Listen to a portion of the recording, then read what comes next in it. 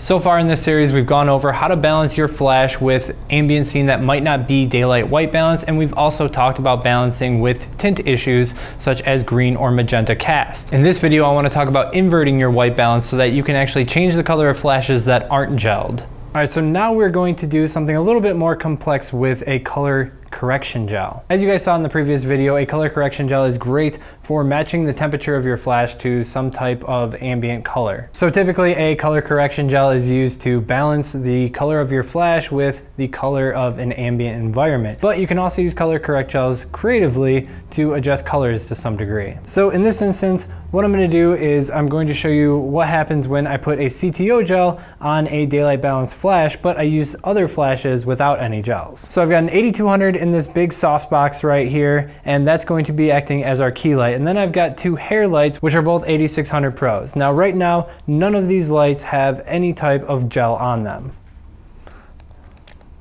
All right, let's try this.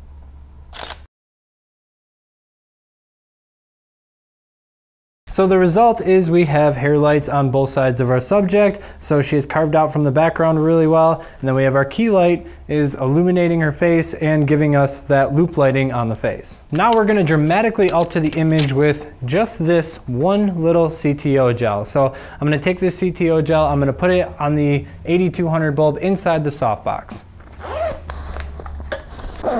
So one of the things that happens with correction gels is they cut a little bit of your light output. So first thing I'm going to do is increase the power of my 8200 by one stop to compensate for the light loss by putting that gel on. Now I'm not going to make any adjustments to my camera just yet. I want you to see the color if we just left everything at typical daylight color balance.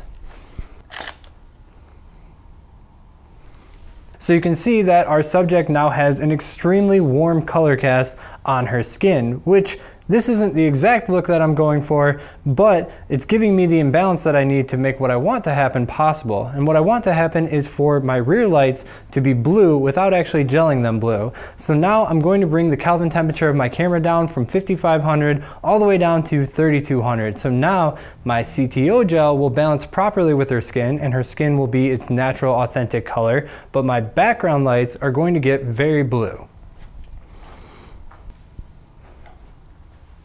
So you can see the final result is without gelling our background lights blue, we can still get that effect by making our key light that is on the front of the subject very warm. And by compensating in camera, making the camera down to 3200 so that it balances with that front light, now our back lights take on a blue characteristic with no gel. Thanks for watching, guys. Leave a like if you enjoyed the video. I really hope that you learned something new about flash photography. I suggest going and practicing the concepts that you just learned, but if you feel that you've already got a good grasp on it, then go ahead and proceed to the next video, which you can find in the end screen or in the description below. If you're enjoying my channel and you want to see more, then please hit that subscribe button and click the bell if you'd like notifications for when I post new videos. Until next time, keep on shooting.